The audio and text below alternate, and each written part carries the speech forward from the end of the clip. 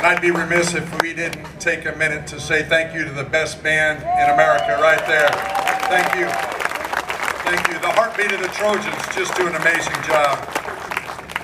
You know, today's really an incredible day when you think about, after months apart, we are thrilled to have an opportunity to gather in person and officially unveil the Colich Track and Field Center and honor the generous Trojans who made it all possible.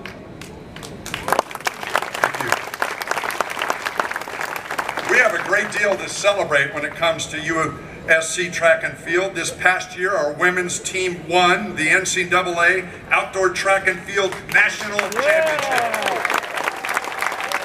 7 track and field student athletes clinched NCAA individual titles. Several are with us today, and you're going to have an opportunity to salute them in a minute. And 15 Trojan track and field athletes competed this summer in Tokyo at the Olympic Games.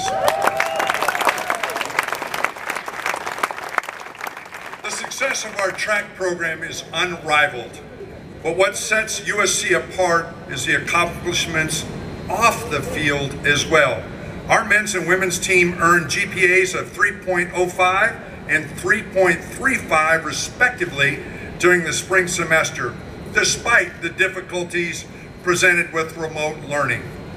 Anna Cockrell was named the 2021 Honda Sport Award winner and co-winner of the 2021 Pac-12 Woman of the Year Award, which is presented to graduating student athlete who has distinguished herself in the areas of academic achievement, athletic excellence, community service, and leader. And Anna Cockrell is with us today. Anna, please come up here. Just please come up and wave. Anna Cockrell, everybody.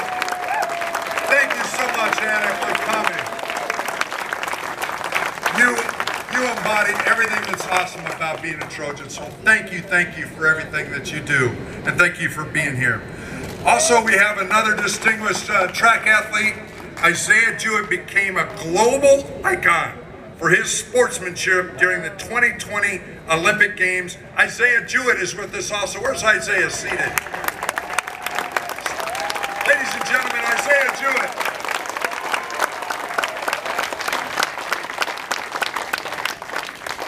What really makes this project special is when you think of loyal Trojans who made it possible. And when I say special, that is unique. And when you think about the Trojan family and what makes it so powerful is buildings like this, and the fact that these former student athletes united with a competitive spirit to pull this project together. And so you're going to hear more about the unique origin story of this project from our president in a minute, but we just couldn't be prouder of former student athletes' leadership and pulling this all together. And from the start, the team really set out to recognize the amazing history of USC track and field. Today, I met the very first female track scholarship athlete from USC. I met one of our national champion coaches formerly. We have so many dignitaries involving USC track. We're not going to be able to get them all, but this building salutes all of you. And you're going to see your hard work on display in here. And again, I think that the leadership team that put this project together wanted to ensure that was a big part of it. They wanted to provide a world-class facility for our current team, which obviously is very, very important to them. And they wanted to ensure we could continue to recruit high-level student athletes. Again, thank you to everyone who was a part of that, whether you were a visionary at the start or people that worked on campus to help build this and construct this building. It was really an incredible mark of brilliance. And we're so appreciative of putting that together. So when you think about it, look at this building. It represents the core of what USC is all about. Tradition, innovation, and striving for excellence in everything that we do.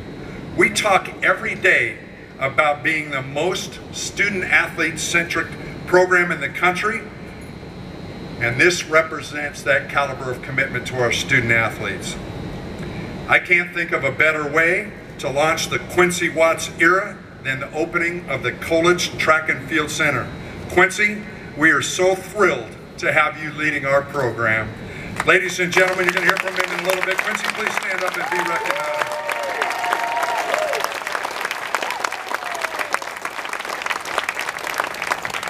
Quincy, your pedigree as an athlete is matched only by your prowess as a coach and mentor of our athletes. As I introduce our next speaker, I'd like to share a few thoughts about what she means to this program and to our beloved institution. Dr. Folt's leadership and poise have been instrumental in helping us ensure that we emerged from the challenge of the last 20 months stronger than ever. That is a bold piece of leadership from President Folt. She embodies an unwavering commitment to excellence and competing at the highest level. She has been an extraordinary partner to me as USC's athletic director and to so many others on campus. And we are so appreciative of her passion, support, and the impact she has had on our student athletes and the Trojan family. Ladies and gentlemen, please help me welcome our president, Dr. Carol Folt.